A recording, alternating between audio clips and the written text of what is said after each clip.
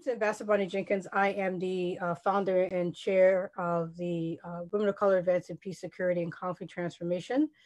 I'm very happy to welcome all of you to this discussion for our first edition. And I say first edition because we do want to have future editions in the future of our first Women of Color paper policy papers. And why we decided to do this is because we really see that there are so many issues in the peace and security field that affect women of color predominantly. And it's an opportunity to hear from some women of color and allies on these issues to get their perspectives on the status of policies and also, of course, important recommendations for where we should go and how we should go forward. And as we're seeing now with the infectious disease issues, COVID-19, it's an understanding and recognition that there's a lot of issues that we should be thinking about and we as a global community should be concerned about. And what is great about the policy papers is that they really do look at a number of issues and connections between issues. And so having an opportunity to hear from women of color and their perspectives, I think is very important. And that's why we want to keep doing this. We're hoping to have another policy paper edition, certainly before the end of the year. And so we will be looking for future authors who want to write on issues of policy in the peace and security and conflict transformation fields and ideas for ways in which we should go forward, which I think is particularly important as we are in an election year. As most of you know, WCAPS was established in 2017, and really the vision has been several. Of course, developing a network of women of color who work on issues of peace, security, and conflict transformation to provide a space for women of color to have conversations and also to try to see how we can improve the representation of women of color in government, outside government, academia, think tank, wherever, so that we can have an impact on policy. But also the recognition that to be in those spaces, we also have to think about the pipeline of women and young girls. And so we also do a number of things, including something called the Pipeline Program, where we do focus on young girls and early career women to help the pipeline and also mid-career to keep people going through the pipeline to make sure that we can actually get to those places at high level where we can also impact policy as well. The edition that came out, policy papers, and I sent all of you a connection to it yesterday when I sent out the email with the Zoom call-in, but I also sent the other edition that we came out with, which is the top policy issues, top 3 policy issues concerning women of color in the United States. What I did not send, because it's a little too thick and would take too long to get through, is another publication that really is the synopsis of the meeting that we held in July last year. And if you go to the website, wcaps.org, wcaps.org, you will see this as well. It's a much thicker document, but it really is also some very good information on panels that were discussed and information that came from the panels. So I would also recommend you to look at that.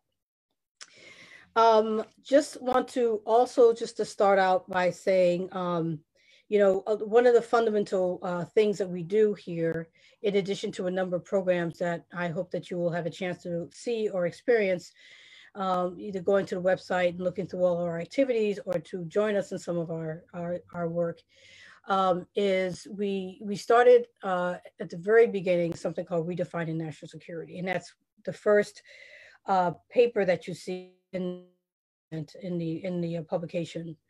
And that theme really underpins a lot of the work that we do in WCAPS, because what it's doing is asking questions that relate to how we define national security. And the reason why we do that is because so much of what is in considered national security drives a lot of what we do in the United States, our policies, the funding that follows those policies.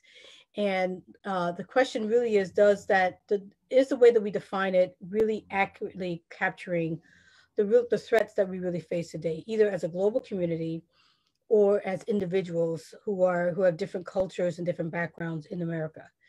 Really relevant right now, I mean, is infectious disease, has that been really considered an issue of national security? And it has not been as much as it should have been in the past. And we've had people make the connection, but not significantly. And I think we're seeing now how something like COVID-19 does really affect our security, our national security. But there are other issues that are reflected in the papers that are captured by our authors that really also talk about things like food security and climate change and cybersecurity and, you know, a host of other issues that have been traditionally considered human security issues.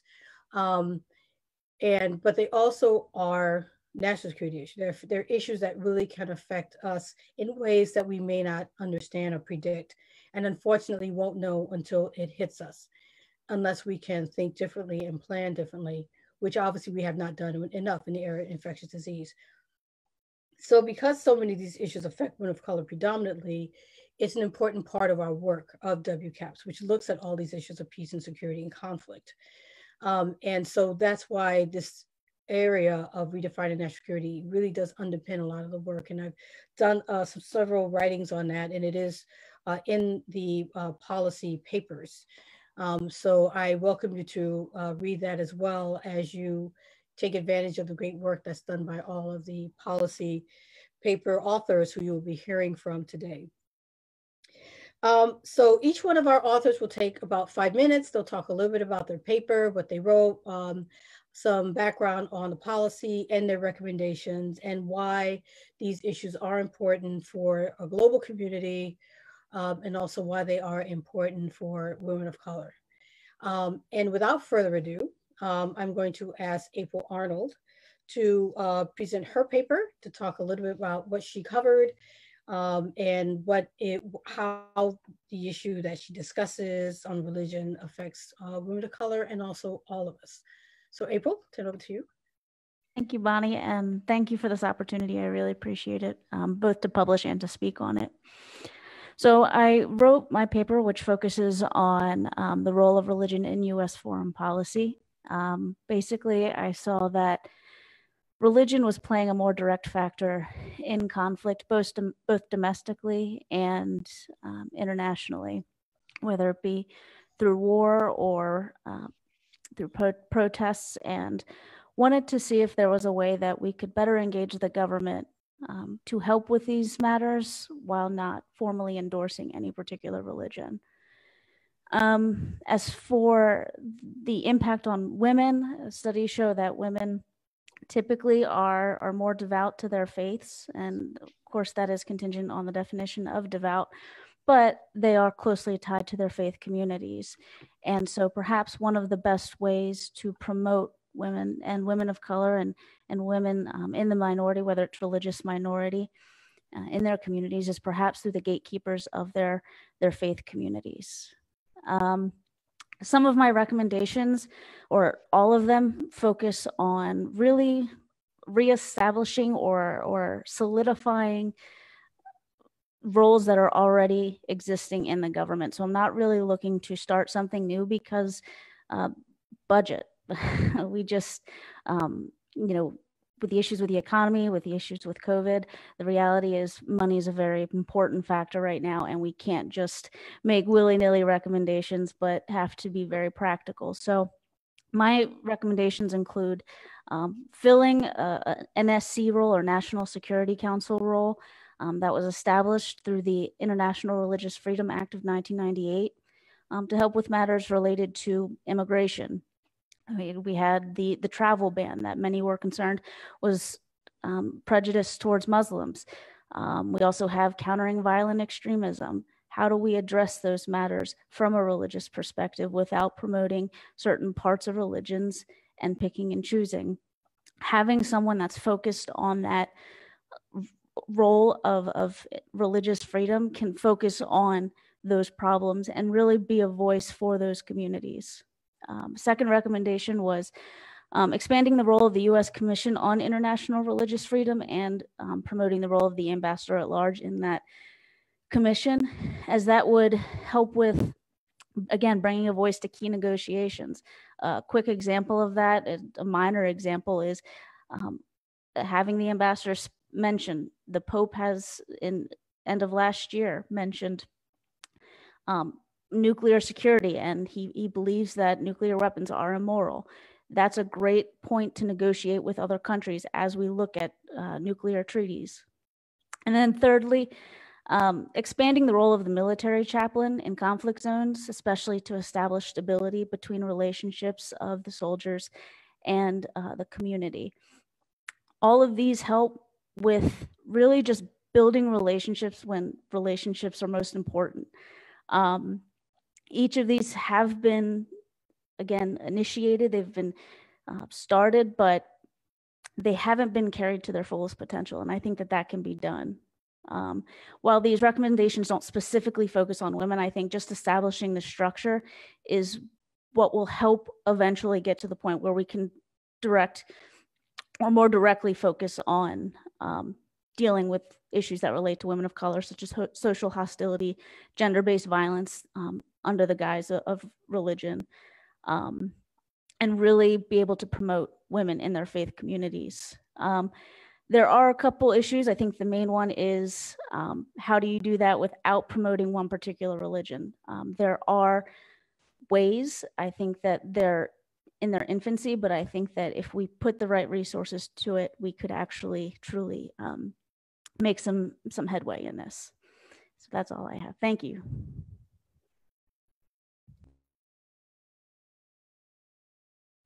I forgot to also ask that you introduce yourselves in terms of your background, and I could read it, but I'd much rather have all of you say a little bit about yourselves. So if you don't mind saying a bit, April.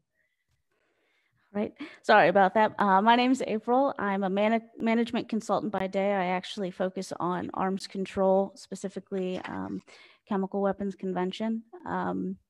And I enjoy studying religion. It's one of my passions. And when I started noticing that there were religious leaders speaking on these matters and that they did have something to say, I thought it would be interesting to put forth some recommendations that I see. But I'm a local person, local to DC, grew up in the Maryland area. So. Great, thanks, April. Okay, Yuri Lee, could you say a little bit about your paper on food security, climate change, and migration? Sure. Hello, everyone. So I'm Yuri. I am currently working as an international trade analyst with Department of Homeland Security and researching forced labor in global supply chains. But my background is more what informs the paper that I wrote on food security and climate change and migration, because I come from more of an international development type of background. And I had worked previously with small coffee farmers in Colombia who were affected by an outbreak of a disease along their coffee plants that are specific or has become more prevalent due to climate change related factors. And I had also previously served in the Peace Corps in El Salvador during 2014 to 16, when it was particularly a hard time for the small farmers there, experiencing unseasonal drought during the rainy season, for example. And so as a way to relate to the ongoing immigration policy discussions and kind of the crisis that we were seeing at the southern border, I wanted to examine more of the root causes for what push people to leave their home countries. And it just so happened that I came across this study by the World Food Program that had assessed the food security situation in Guatemala, Honduras, and El Salvador in a particular region called the Dry Corridor, which is known to be very dependent on agriculture for livelihoods, and also as particularly vulnerable to climate change related impacts. And so, and this, this study basically found that a strong push factor, or perhaps the tipping point, was actually food insecurity rather than just, you know, the kind of often cited violence and, you know, homicide rates that we're seeing in the Central American region. And so it's really that with a high dependence on agriculture for their livelihoods and being unable to provide for their families through both on-farm income and off-farm income sources during the lean seasons, combined with threats from urban areas as well, that make staying in the country harder to accomplish. And so women also are disproportionately impacted by climate change effects in rural areas. So we see that women have to travel further to get water or firewood, and are also, that causes demands that compete with their time for other tasks that they might be culturally tasked with, or also for, they've been increasingly loaded with farm work, as well as men have tended to migrate in larger numbers. But as we've seen in recent years, there were increasing numbers of women and children migrating, and indigenous peoples that had not previously been seen in the border area. And so I wanted to create more of a context for why people are pushed to leave, and that women are particularly at risk as they deal with the effects of climate change. And so my recommendations were to target international aid to help people through the lean seasons, and to create more of a cohesive immigration policy discussion that includes food security as a major push factor, and something that makes people more vulnerable to other threats that include physical threats to their safety, as well as kind of more environmental threats. Great, thank you, Yuri. So next we have Camille Moore, who worked on a topic and wrote about women economics. I always have a hard time saying that word. And water management. You can introduce yourself and tell us a bit about your paper and your recommendations. Good morning, Ambassador. And it's womanomics. And I think it took me, a little bit to actually get that phraseology down. But good morning, everybody. I want to say a huge thank you to WCAPS, to Ambassador Jenkins, to Nita, and also to Rudra. I'm really, really excited to be a part of this first journal on this amazing panel with very forward-thinking women policy experts. So it's great to be considered to be a part of this group. I also want to say a big shout out to the Congressional Black Caucus Foundation, with whom I'm a fellow. So if any of the policy fellows are also here viewing, hi. If you are from Oakwood University, my HBCU alma mater, and you're also joining, hello, as well as the commission, where I am actually stationed as a fellow. So my name is Camille Moore. I received my Master's of Science in Public Policy and Management from Carnegie Mellon University. So also shout out if you are from CMU and you're watching this. Right now I am a CBCF fellow, policy fellow, and my designation is within energy. So I actually come from a workforce development background, and those are the issues that I have covered on the Hill. And in the second part of this fellowship, I've actually joined the Commission on Security and Cooperation in Europe, otherwise known as the CSCE. That is actually the world's largest regional security organization. And so what we have are three different buckets. There's economics and environment, which is the second dimension. We have human rights, which is the first dimension. And the third dimension, excuse me, and the very first is your political, strategic, or your military bucket. So what I've been able to do for the last 12 months is really look at security from a very comprehensive perspective. So what WCAPS is doing is, I think, very, very important. Putting more human context into our security discussions is completely important, because I don't think there's one paper that's in this journal that is not cross-sectional and doesn't affect more than one industry or sector. So Womenomics and Water Management is the paper that I wrote. I'm actually newer to water issues. It's something that I was introduced to in Vienna with the commission.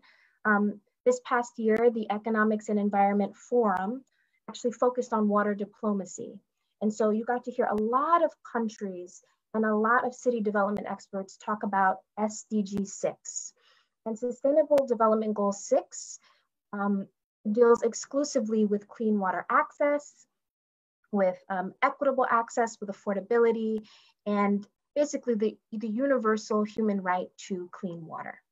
So Womenomics and Water Management, I'd say, is a mixture of women being included in economic development, and water management. From a lot of research, we see that water management is a key solution in the freshwater crisis that we're experiencing.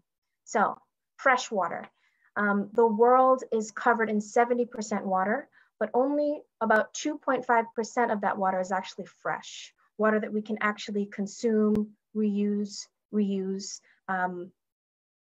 reduce exposure to outside things that would exploit it, and also reduce our use of fresh water. So agriculture is actually an industry that consumes about 80% of our freshwater resources. And energy production is actually second after agriculture, with about 48, maybe 50% of water usage. So as our populations grow, as our cities become larger, and as people actually do economically better, we see the same correlation in people becoming economically enfranchised and using more energy, and they also use more water. Unfortunately, we use a lot of water to produce our energy. So with the increase of droughts, with the aging water infrastructure that we have in this country and also around the globe, we are facing real issues when it comes to how we manage our fresh water resources. So, a prompt for this paper was to focus on the experiences of women of color. And undoubtedly, women experience water scarcity drastically different than men do.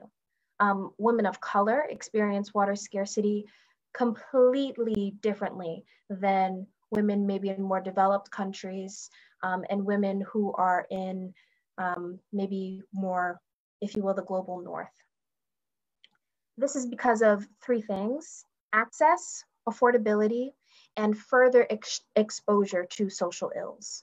So those three things together, we're thinking about what real solutions exist when it comes to managing freshwater resources more responsibly. So this was a very interesting fact that kind of came up in my research. Annually, Americans themselves, we waste about 2.1 trillion gallons of water every year.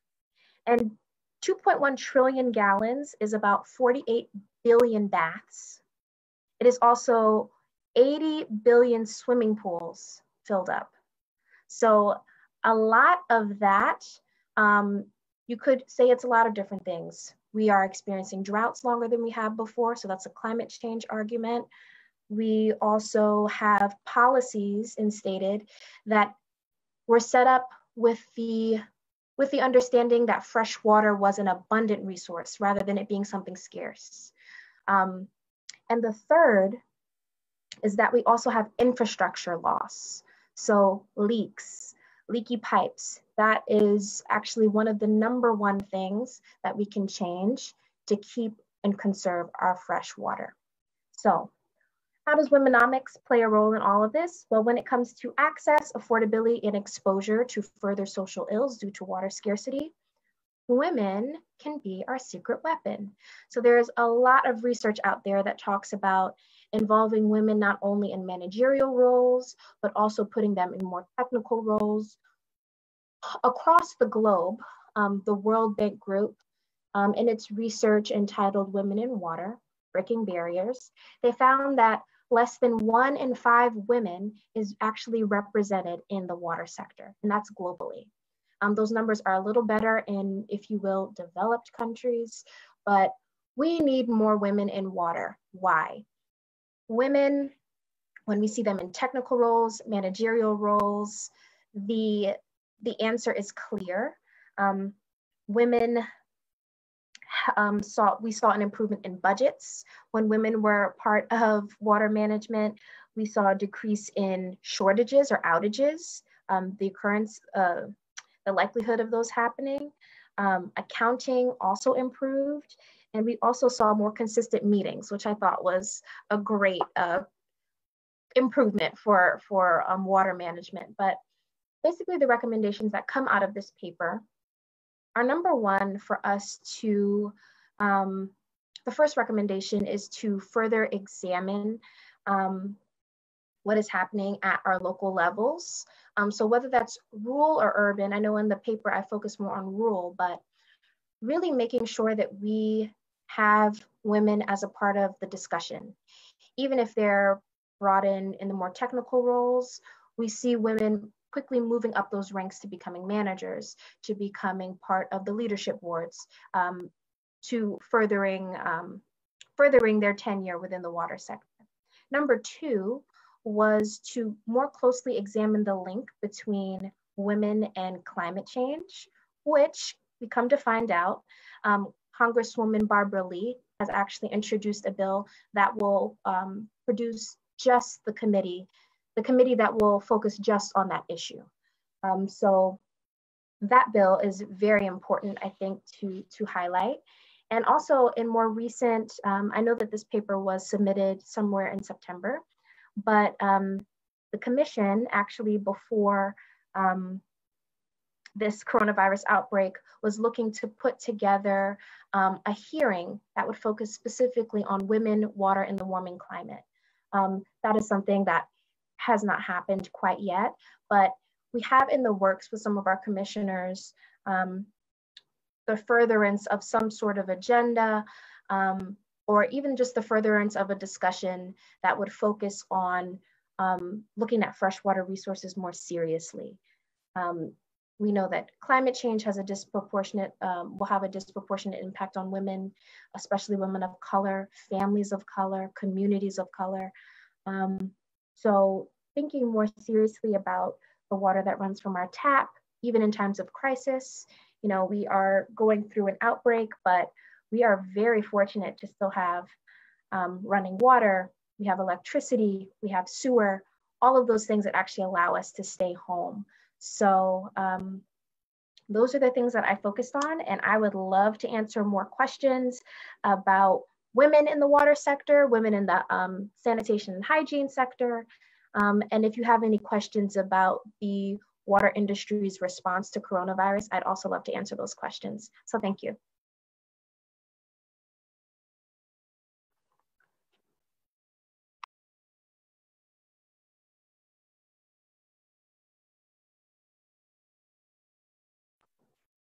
Ambassador, I think you're muted. Thanks. I keep forgetting when I mute, when I don't mute. Okay, so first I want to say thank you, Camille.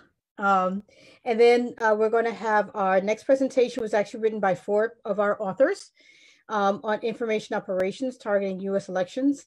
And I'm going to be asking Princess Harris and Kendra Brown to say a bit about the papers and say a bit about themselves. Thanks. I guess, Princess, you can go first. Yes. Hi, everyone. Good morning. My name is Princess, maiden name Harris, last name Ifan. And I'm really happy to have the opportunity to speak with everyone today about the paper that I co-authored along with Kendra and some of the other panelists. So a little bit about myself. I am one of the newer members to the WCAPS policy group.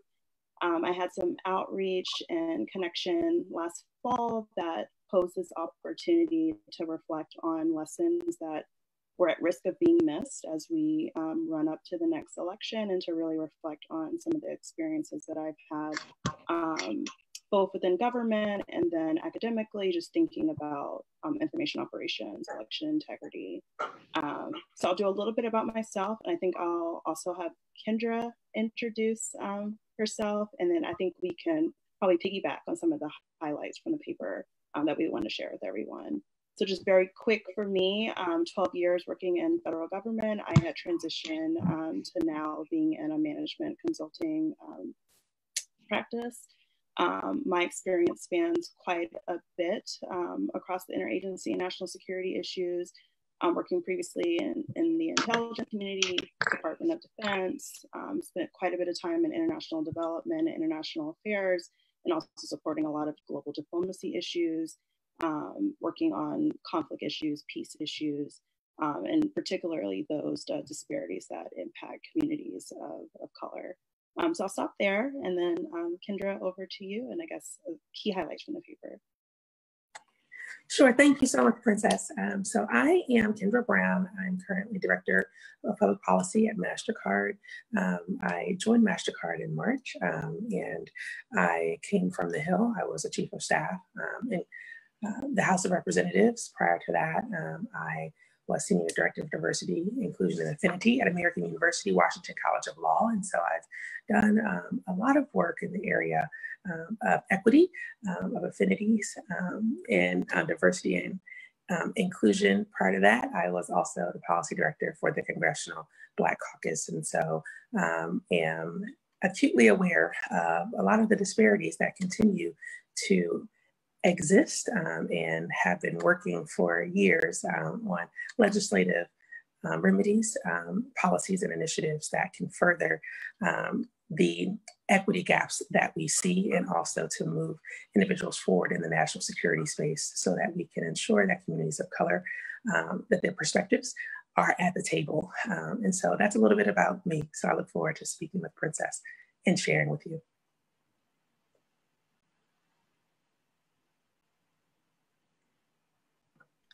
Great. Does anyone want to, I know that, is Sean here? I did want to introduce, I don't think Sean is on the line. Yeah. But did either one of you want to talk a little bit about the paper? Sure.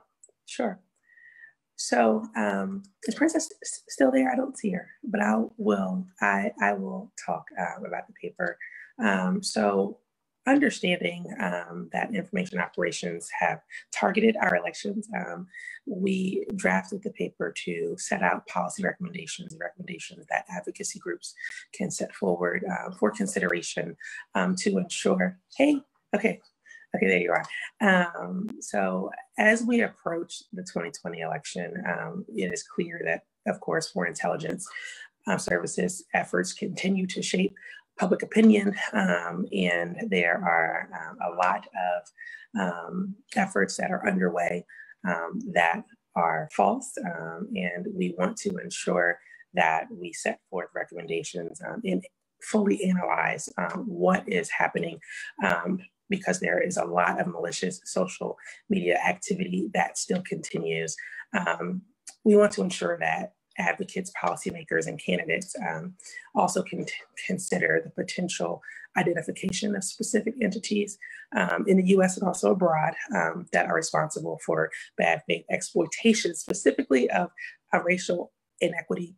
We saw that happen. We've continued to see that happen. And so the recommendations that we share seek to set forth remedies for those particular happenings, again, that continue to occur. And with that, I'll toss it over to the Princess, and then I can speak again. So Princess, if you wanted to share additional information. Yes, sure. I think one of the findings that we had in terms of prioritizing the recommendations, and I felt was really important for us to put forward, was the fundamental and critical step in acknowledging, the spotted past. You see a lot of energy and resources put and directed towards threat actors, whether it be Russia previously. The landscape is quite diverse now, but you don't see as much power coming into those conversations and information spaces if the fact, like the threat of fact, isn't something that's active in the discourse. So policymakers, advocates, not tackling that thread of truth at the forefront only helps to amplify the effectiveness of those threat actors. So putting first and foremost, addressing the underlying issue, addressing those histories, and then equipping teams and policy circles and research, and leveraging the community of resources around what's happening. The media landscape has been really flattened in this day and age around information flow.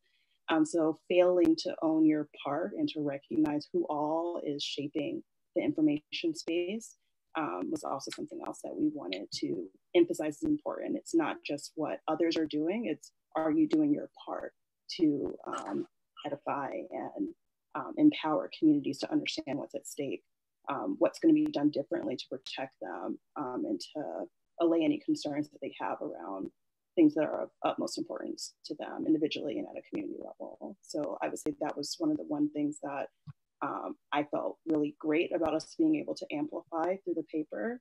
And thinking globally, this is a repeated pattern that you see with governments that are struggling to reach those most marginalized groups. If you're unwilling to exercise some humility and address your own contributions to these historical grievances, if you will, it doesn't matter how effective the countermeasures may be, those groups still have those experiences that have not been met directly and compassionately by the government that they're looking to provide services and protection. So that would be one critical thread that even in this landscape of COVID-19, as we go into the next election year, further amplifies and emphasizes the importance of them showing up.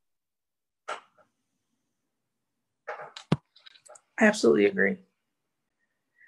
And I think that some of the, in addition to what Princess was saying, one of the key recommendations is to be one part advocate, one part threat analyst, just in ensuring that individuals understand that the disproportionate signal boosting and retweeting of specific hashtags, for example, in participation of suspect social media accounts should be accounted for, in political messaging, so that information, operations, content is not inadvertently disregarded or repackaged for voter audiences. And we see that is something that is still happening. And so I think that is a very specific recommendation that we had also use outreach to empower and emphasize ballot access. I know there there's a lot happening in the COVID-19 space because of the implications of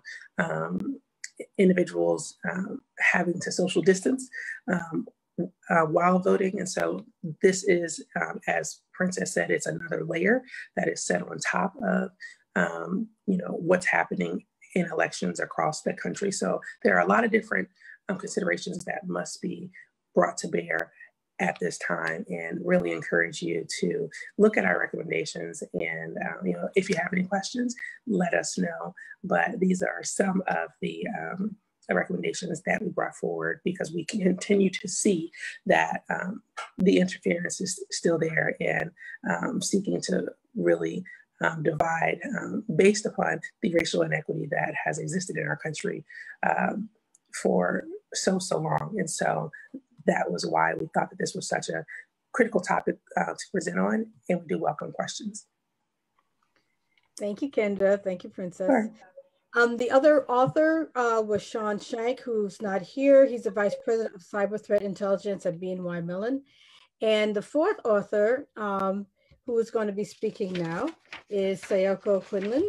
And she also wrote a paper separately as well on mitigating the negative impact of automation and general artificial intelligence for communities underrepresented in the industry.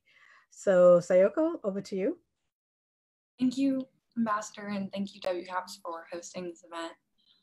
My name is Sayoko Quinlan.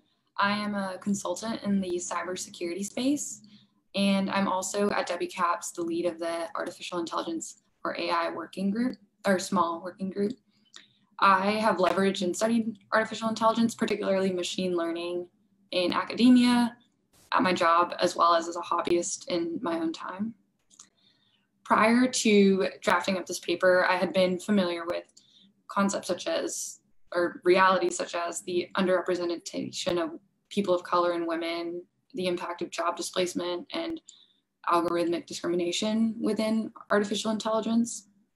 However, around the time of the proposal period, WCAPS had an event named AI Hyperreality with Dr. Lure Danley, and a group of us had a discussion after about the various issues, and I was aware as the small working group lead for AI that a paper around AI and its impact on communities of color and women was going to be a goal of mine. And one major issue that came up as we were having this discussion after the event was that policy tends to jump the gun before involving the appropriate stakeholders. And so with that in mind, I started to draft up that policy proposal. Looking at the ideal audience, this policy paper is focused on the United States, but I think the key concept of involving key stakeholders is applicable globally. The paper identified the Networking and Information Technology Research and Development Organization, also known as NITRD, and they had developed, along with other folks under the executive branch and legislative branch, the Federal Strategy for Artificial Intelligence.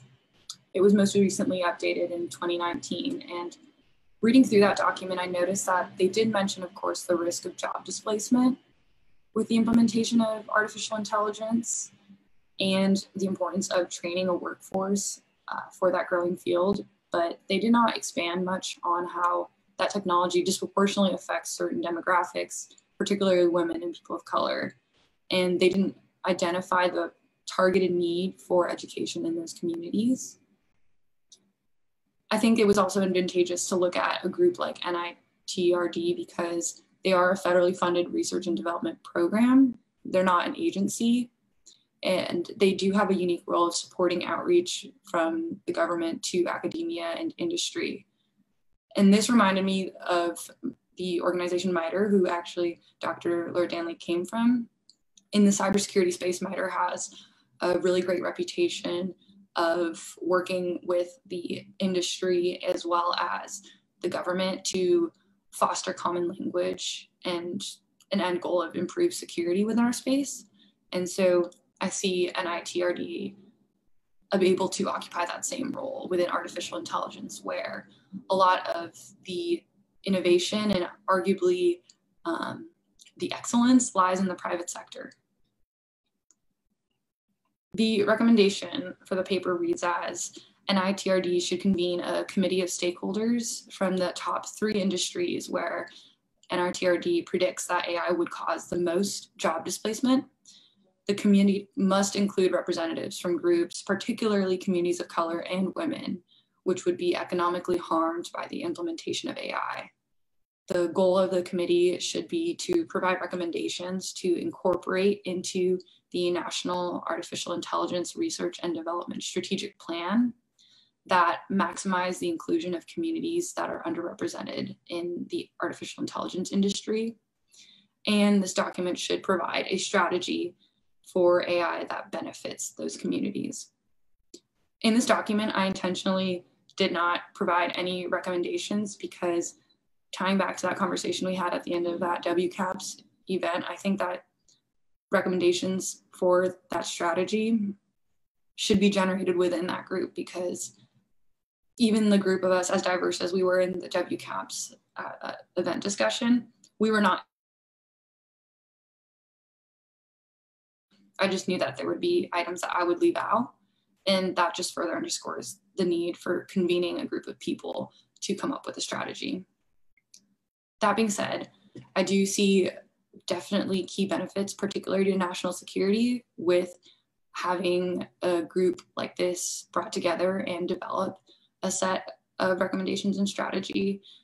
As mentioned, one of the top priorities would be that impact on job displacement and how the United States as an inclusive organization can counter how artificial intelligence may economically hurt communities of color and women.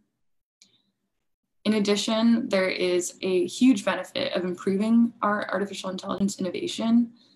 There has been tons of research on how more diverse teams, one, just work better, but as well improve artificial intelligence and the modeling there. With the different applications of artificial intelligence, this could mean, for example, in the military. In the paper, we quote one instance where the military is developing drones that target individuals based on their facial recognition. And it is known that facial recognition technology is severely inaccurate, or disproportionately inaccurate when looking at people of color and women, and particularly women of color.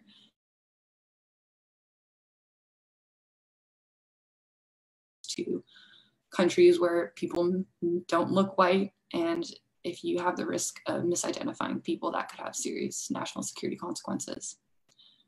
Secondly, the economy. We are in an AI race, and as a country that is as diverse as we are, our ability to leverage that diversity has huge benefits in improving our artificial intelligence innovation. All right, thank you all. Great, thank you for that. Very helpful. Okay, so now we're going to turn to Stephanie Ayoko, who's going to talk about transportation equity, the shared electric and autonomous transportation revolution. Stephanie?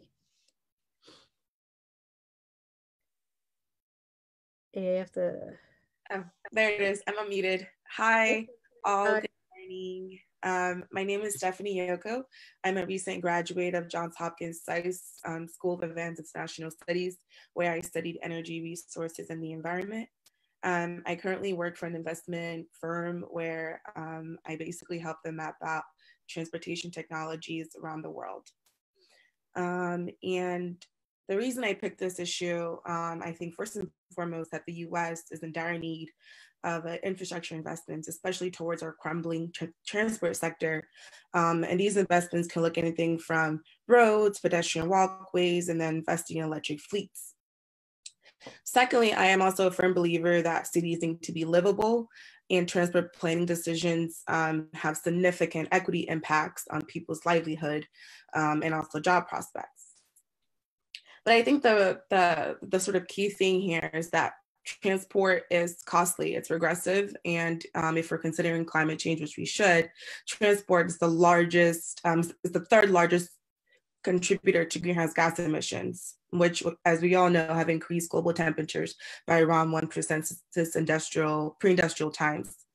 So this, and amongst other things, make automobile and transport-oriented solutions absolutely necessary. However, sometimes transport-oriented solutions create additional equity problems. So in this paper, I outlined 3 transportation equity issues that need to be at the center of transport discussions, especially regarding shared electric, autonomous, and connected vehicles. Issue number 1 that I highlighted in this paper is that I don't believe that, and studies prove that disadvantaged communities are not necessarily engaged in local conversations about shared mobility, electric vehicle for affordability, and the future of autonomous vehicles. And I think that one way that we can really hone in addressing these issues is creating a mobility equity framework, particularly through the Department of Transportation.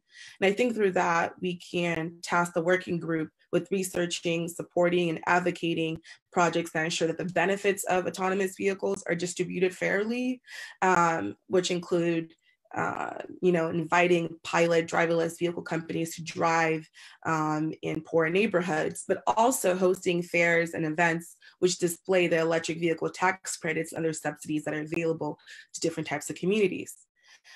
Secondly, disadvantaged communities also face financial, technological, and language barriers in using shared mobility platforms.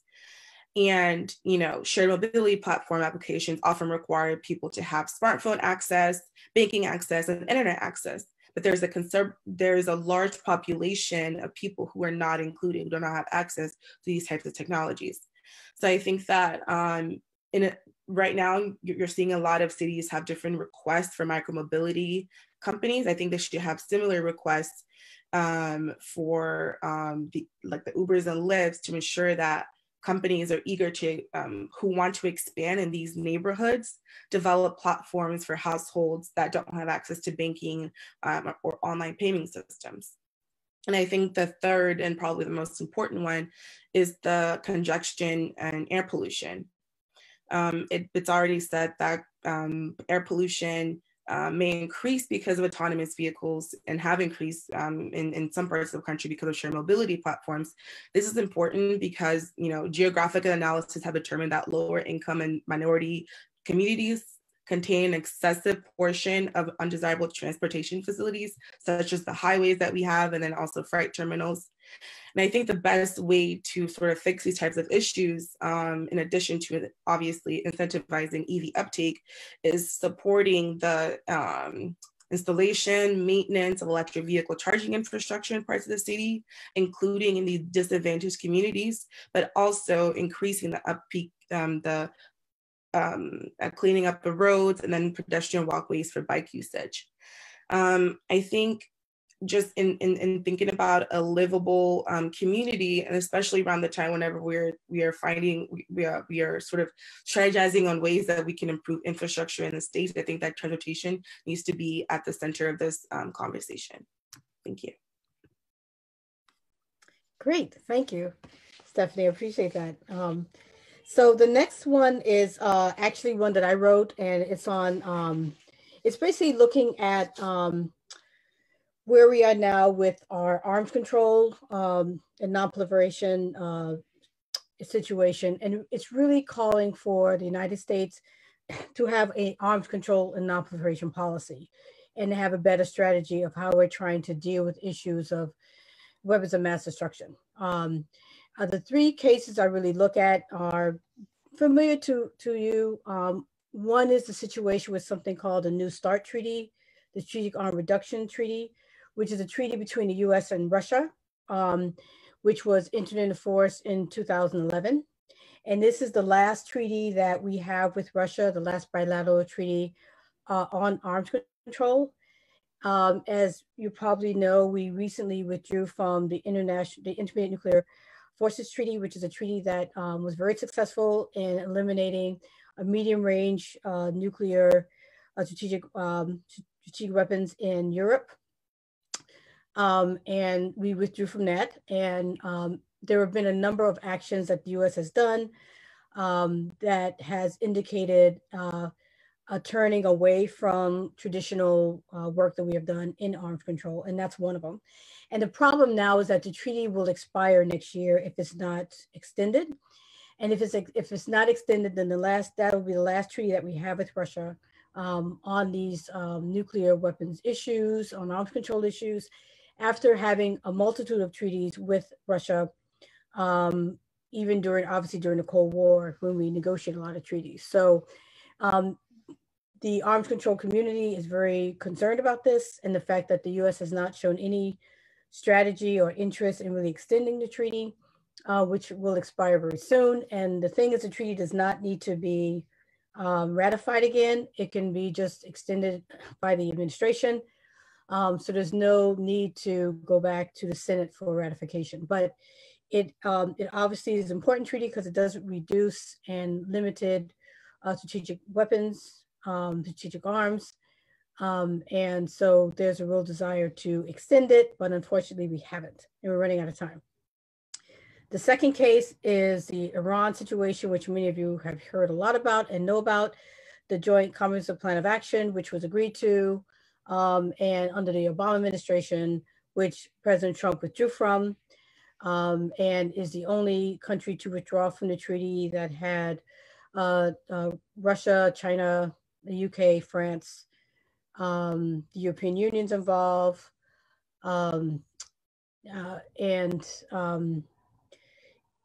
there's been a lot of blowback from that, obviously, and a lot of problems because of the fact that Iran was abiding by the treaty, which was essentially creating a situation where they could not develop nuclear weapons. And that has had a host of repercussions with the other parties really trying to stay in the treaty, trying to keep Iran in the treaty. As you know, there's been a lot of issues with Iran, not necessarily directly related to the treaty, but the treaty and not having it and not have, well, the agreement, not a treaty, the agreement, not having the US part of the agreement has meant that we have reinstated sanctions on Iran that we had taken away because of the agreement. And so that has created a lot of tensions with Iran and the US. And then the third case is North Korea. Everyone's aware of that. The fact that our talks that we had been hoping would lead to something has not really led to any changes in North Korea's nuclear situation. It has not led to North Korea taking any steps to get rid of its nuclear weapons. And there was a lot of euphoria and happiness and hope when we had the summits between US and North Korea. But for a number of reasons, many of them highly predictable, it did not lead to any success, mainly because there was not a real significant plan or strategy put into place to determine how, in fact, North Korea would go about taking the steps to get rid of its nuclear weapons, nor was there an effort really to understand how, in the process by which the US would reduce sanctions on North Korea, which is what North Korea really wanted. So since those steps were never taken, despite the pomp and circumstance surrounding the meetings and the summits, it did not lead to much. And that was because we did not put much into it when we started. So what we have now is a rather kind of haphazard situation where we have treaties we've withdrawn from, or agreements we've withdrawn from, treaties we've withdrawn from, situations that were not really seriously taken, where we had opportunities. And so a big question right now in the arms control non-proliferation community is, what is the future of arms control and non-proliferation? There was supposed to be a non-proliferation treaty review conference this year, this time, right now in New York, which was obviously postponed because of coronavirus. And so that might have been bad for the US if there was a meeting, because there's a lot that we would have to explain at a meeting of the over 180 countries who are part of the non-proliferation treaty about the steps that we have taken recently that do not show a situation where we are taking steps to that can be viewed as non-proliferation, but actually taking steps that are going the other way. A lot more to talk about that. The last one of the recommendations I do talk about is China. In addition to some of the other things about, considering going back to the JCPOA, that we should have a strategy, that we should obviously that we should obviously extend the START treaty, but also the fact that the US wants China to be involved in negotiations, and China has no interest in being involved in negotiations, at least, not at this time. There may be ways to get them involved in any kind of arms control, but right now, since the US and Russia have so many more nuclear weapons than China, their attitude is, well, when you get down to our level, maybe we'll start talking. So I'll leave it at that. I'm happy to talk about it more at any time, not just now. And with that, I will turn it over to our next speaker, who will be Joyce Williams, who does work in immigration, and she will discuss her paper and recommendations on circumvention or efficiency, and looking at the Attorney General Certification Authority. So Joyce, turn it over to you. Thank you, Bonnie, and thank you, everybody. Good morning. It is a pleasure to really be able to do this under the circumstances. And so I am trying to, I'm not sure what's going on with my background, but I would, let's see. Let me try to. There's just a light right behind you. Otherwise, Oh, okay. yeah. But I don't know if turning that light will make it too dark. So yeah, so we can. So yeah. Okay. I think it's we just adjust. Okay, maybe this way. Yes, we are all. So I will just get straight into it. My background is in law. I studied international law and I do work in international trade, focusing on project finance, immigration law, and some business and corporate. I own my own law firm in Alexandria, Virginia. I decided to write on the Attorney General certification. There's been a lot of conversation about the broken immigration system in the United States, and that we've seen its impact in different times and different ways. And with the new administration coming into effect, starting with the travel bans and other things, different policies that had happened, there's been a lot of conversations as to what needs to be done in the immigration system. And we have Congress that is highly political and divided. So it doesn't seem like a solution is in sight in terms of coming together and forming a comprehensive immigration policy. But while we don't have any comprehensiveness or any plans to solve the issues of immigration when it comes to the United States, things are still happening. And one of the things that I wanted to throw light on is that what one might consider excessive use of certification process by the Attorney General.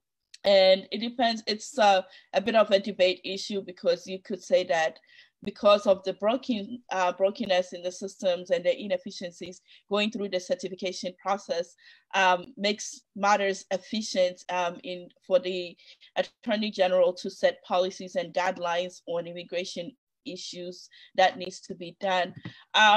On the other side, you can look at it also as a circumvention, because instead of having a legislative policy debate and also inviting experts and policy experts input before a decision is made, that whole process is bypassed, and then it goes straight to just handful of people being able to make a decision.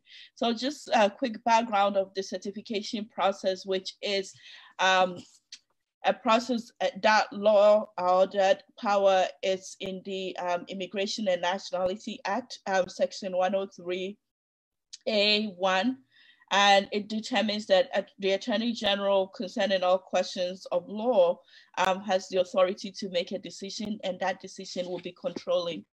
Typically, you've had judges reviewing immigration cases being sent to through the court and then going to the Board of Immigration Appeals, USCIS decisions as well coming to the Board of Immigration Appeals. And so the certification process typically happens when a case is referred from either the court or the Board of Immigration's appeal to the Attorney General, and then the Attorney General will review it. Past Attorney Generals have used this power very less. We are seeing increase of it with the current administration.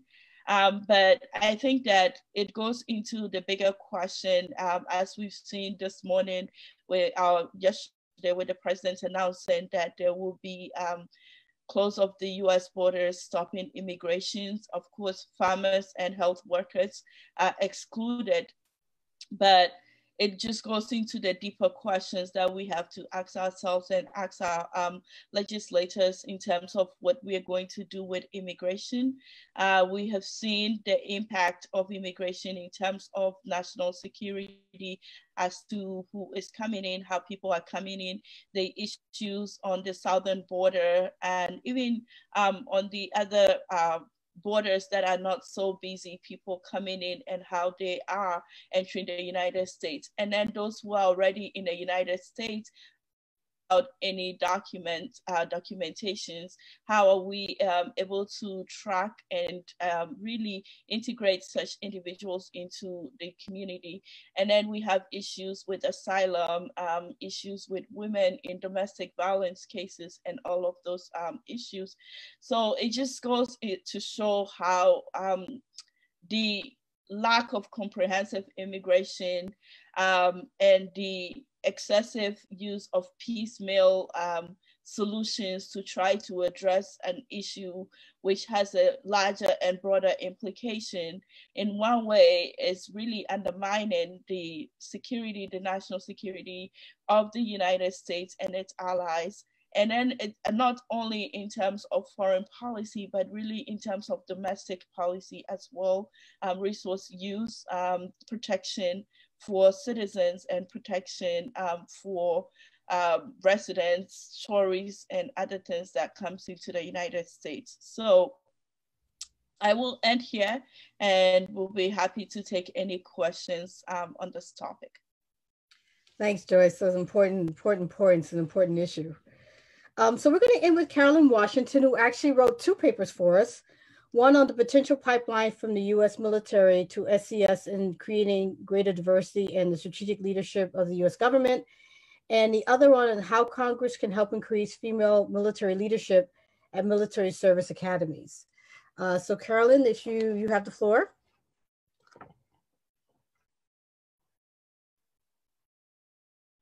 Is Carolyn still here? Can we hear you?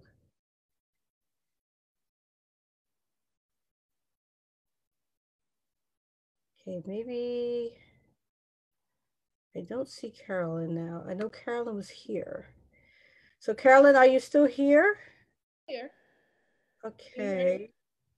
Yeah, you may have to turn up your volume a bit. Okay. Okay, can you hear me now? Yes, I can hear you now. Okay. Thank you. Good morning. I appreciate the opportunity to be here today. My name is Carolyn Washington. I'm a retired Army colonel.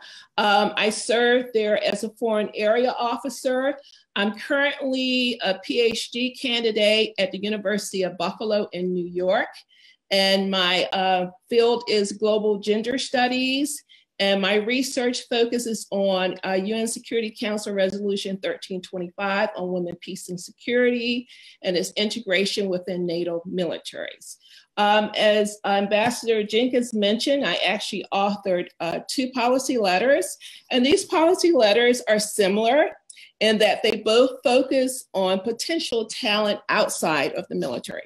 One addresses attracting the best pool of candidates, including women of color, to join the military through service military academies, whether the Army's West Point, Air Force, Navy, or Coast Guard service academies.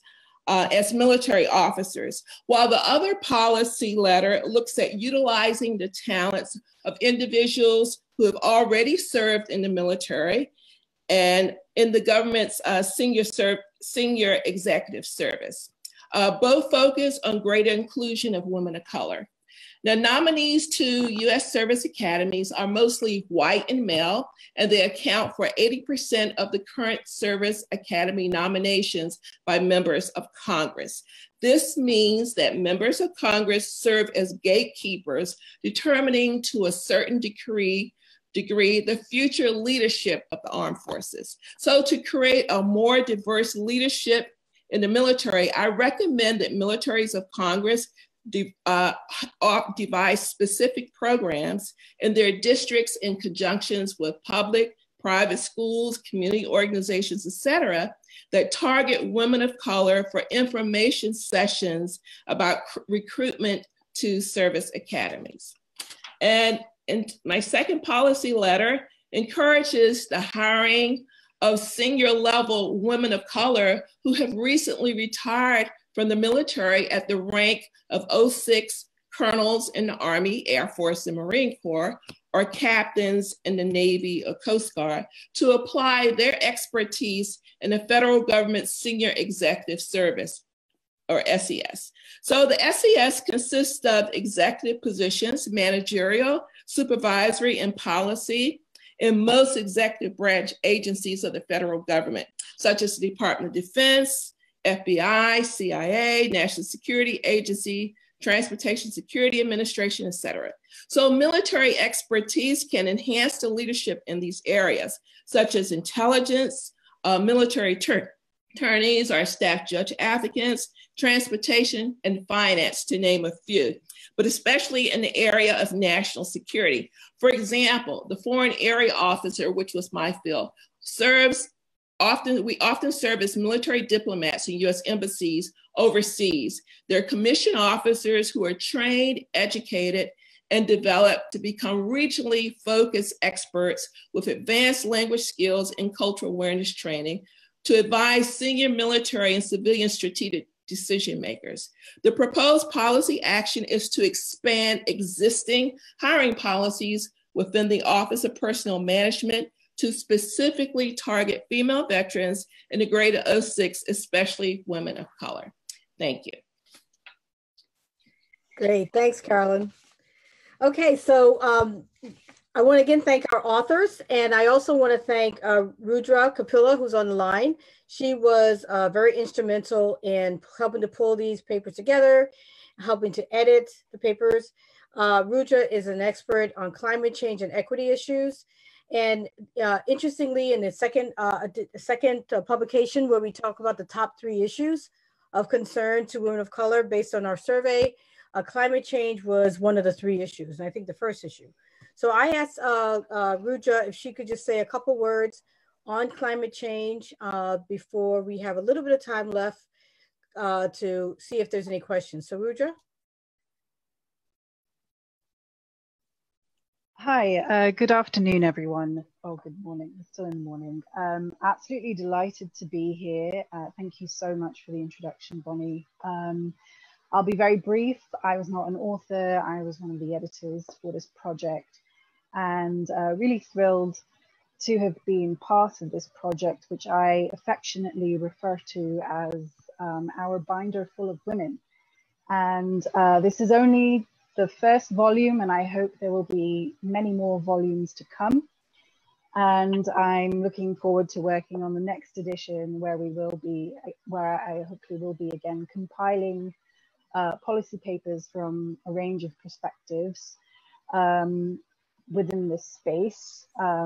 And just briefly, again, as Bonnie mentioned, we have one other publication online on the WCAP's website. It refers to the top 3 peace and security and foreign policy issues concerning women of color in the US. And the top 1 is climate change, gender equity, and immigration and migration were mentioned. Again, we have a climate change working group at WCAPS, for which I am the co-chair, and we had some of our delightful members contribute to this first volume, who you've already heard from, Camille Moore and Yuri Lee, and just to stress again the points that they made, you know, women and women of color especially experience climate change impacts differently and often disproportionately negatively are impacted by climate change. And I think climate change was the top issue because it is truly the defining issue of our time, and it's intersectional, and it crosses so many sectors. Just to put it in context of what's happening currently, there's been studies showing that air pollution impacts the number of COVID-19 cases. So, you know, it's a very important issue, and I hope that we'll bring in some more papers in our next volume that will kind of look at the intersection of climate change and global health. I'll leave it at that, just in case people are curious about my background. I'm a climate scientist. My PhD is in earth science systems. I come from an environmental engineering background, specifically looking at energy. And happy to answer any questions on the current oil price market crash, because that's where I've got my other eye on. So thank you once again.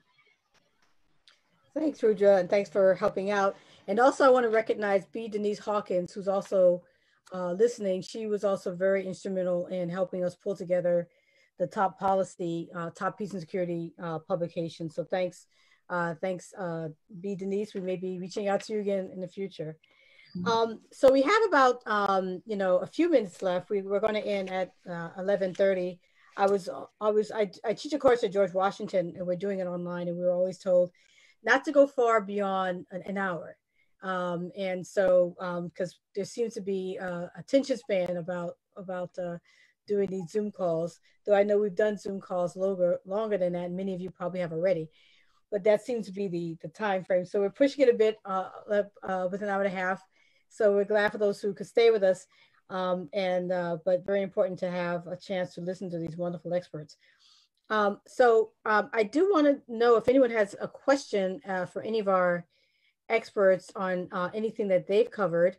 We do have, I guess you can always raise your hand with the, if you have a question. I know that unfortunately folks who are on Facebook, not able to do that. But if any questions from anyone in the last 13 minutes that we have, while people are thinking, I did want, and of course, any of these speakers can ask a question as well. One thing I didn't do when I talked about my paper is I didn't make the connection to people on the ground and people of color on the issues that I talked about in weapons of mass destruction. And I think, there's a lot of history about nuclear testing in the role that nuclear testing has played in communities of color, particularly indigenous communities. And there's also issues in chemical weapons use in Syria, and the effect on women and children, and disproportionate effect on the use of chemical weapons. There is obviously a huge lack of diversity in terms of people who are decision makers on issues of weapons of mass destruction, very disproportionate for people of color. I can tell you from experience, and also from women. So not only are the effects of these weapons very disproportionate, but also the decision making in terms of the strategies also very disproportionate.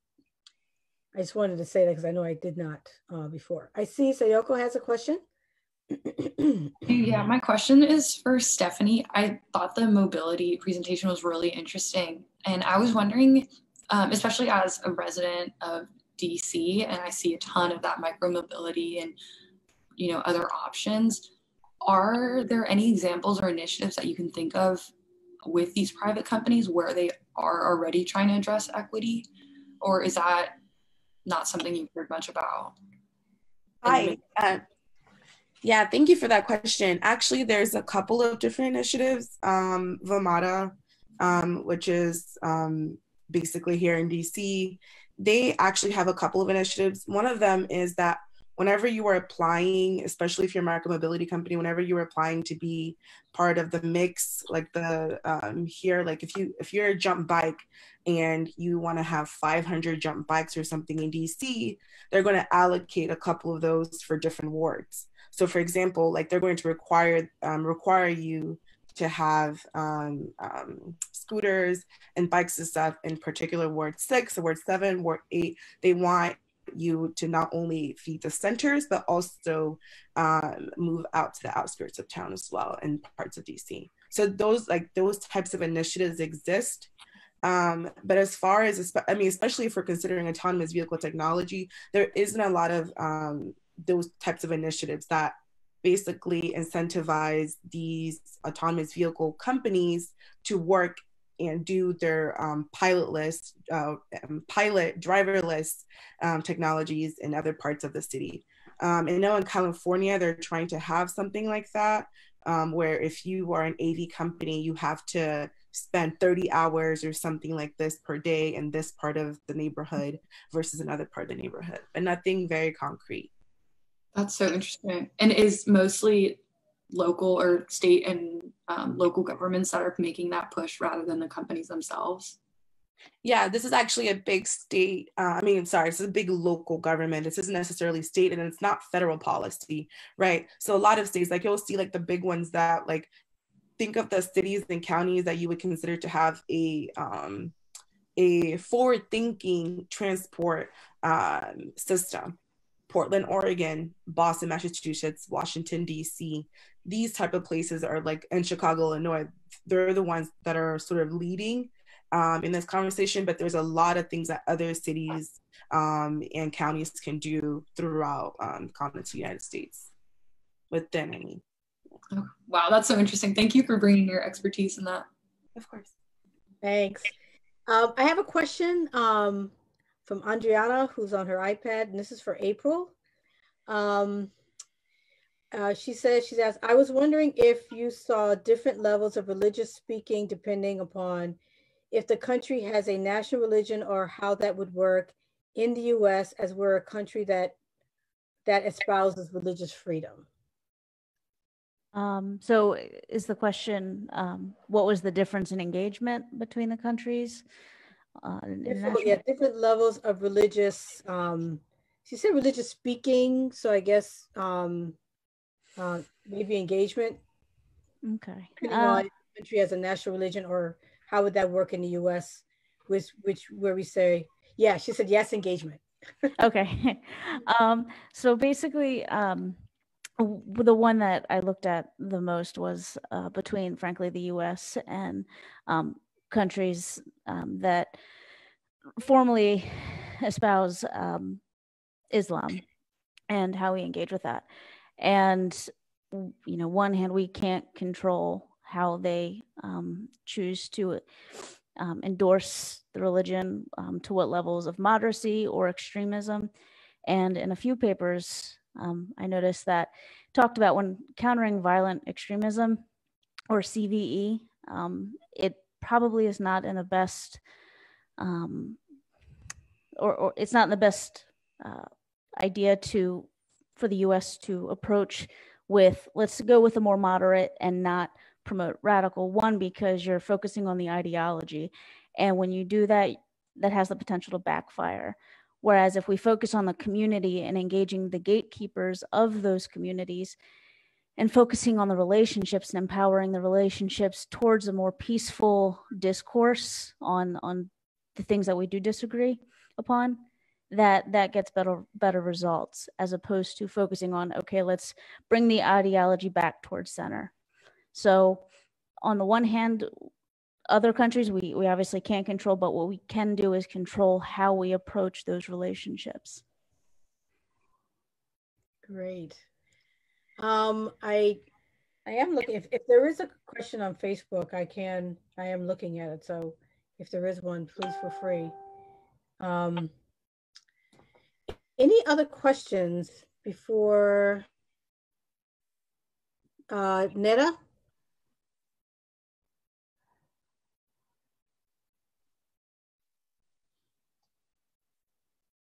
Okay. So Neda, are you able to ask your question?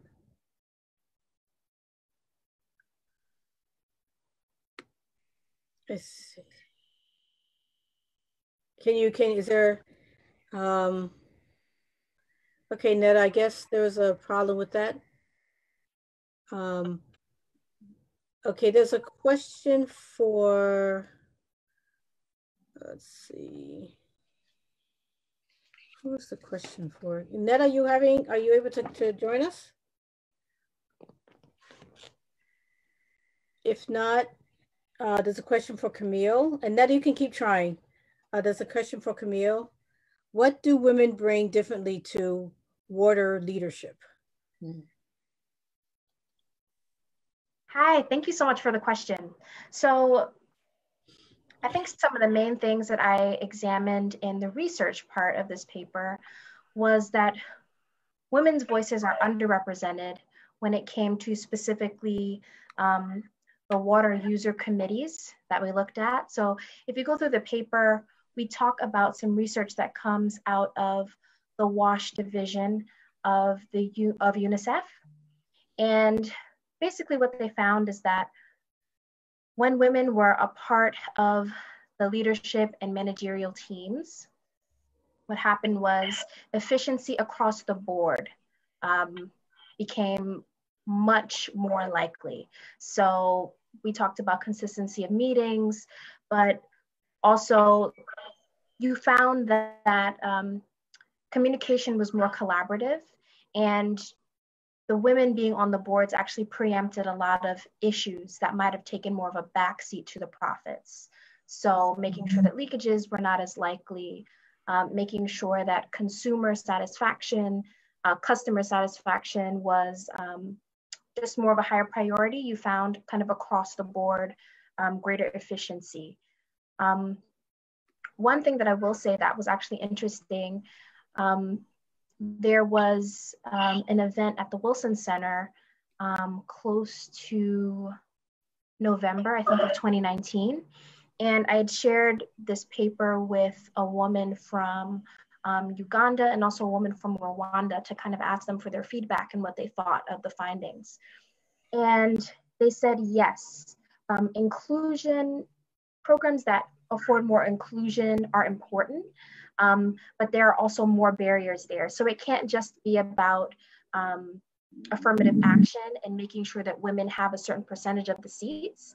It's also making sure that the women there are landowners, that they're representatives of the actual community. Because in their experience, what they found is that women do bring a lot of those qualities that are found in this paper, a lot of those efficiency, peace building mechanisms, negotiation skills. However, if they're brought onto the boards of these water committees without voting power or without a certain level of socioeconomic status that's comparable to the men who they serve with, then those ideas are still not as heated and not as transformative as they could be. So it does sound like a simple solution. Women do bring a lot to the table, and we're not denying that, but it's also how you implement which can make the greatest impact. So thank you so much for your question. I appreciate it. Thanks, Camille. Well, we are at 11:28, so we are 2 minutes away from when we conclude. And I just want to say a few closing remarks. First of all, thank you for all of you for listening and staying with us. Thank you to all the authors. Thank you to Rudra, B. Denise, for all that you did to help with us. We will be soliciting more publication, more articles for our next publication.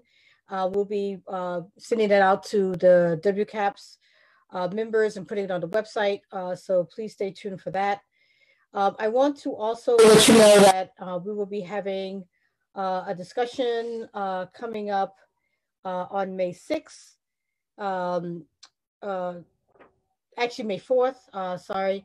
It'll be titled The Mental Health Impacts of COVID-19 Crisis, with someone who is a colleague of mine, Dr. Kimberly Leary, who is an associate professor at the Harvard, at the Department of Health Policy and Management, and Enabling Change Program Director at Harvard Chan School of Public Health, Doctor of Public Health and Program, and Associate Professor of Psychology at Harvard Medical School, who's actually also who's a classmate of mine from college.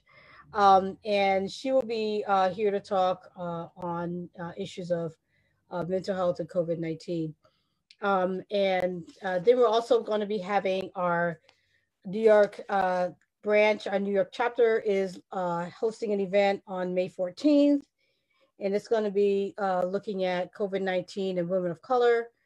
So please stay tuned for that. And then we're also going to be looking at a town hall in early May for all of the members to learn more about the different working groups of WCAPS. We have I think 10 working groups now.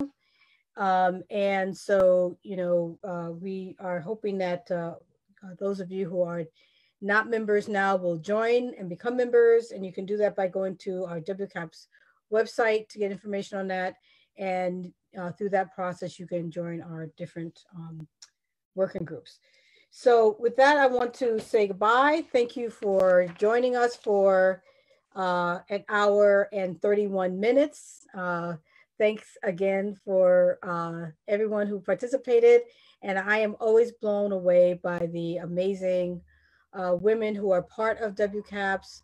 I look at our listserv responses sometime, and I look at the signings and the names and the positions, both mid-career, young, and seasoned. And it's just amazing group of women and allies. So if you're not a part of it, definitely join. And for those of you who are a part of it, I look forward to continuing to work with you. Okay. So everyone have a nice day. Stay safe, stay healthy, stay indoors, and stay dedicated to the work. Okay. Bye-bye. Thank you, Ambassador. Bye. Thank you.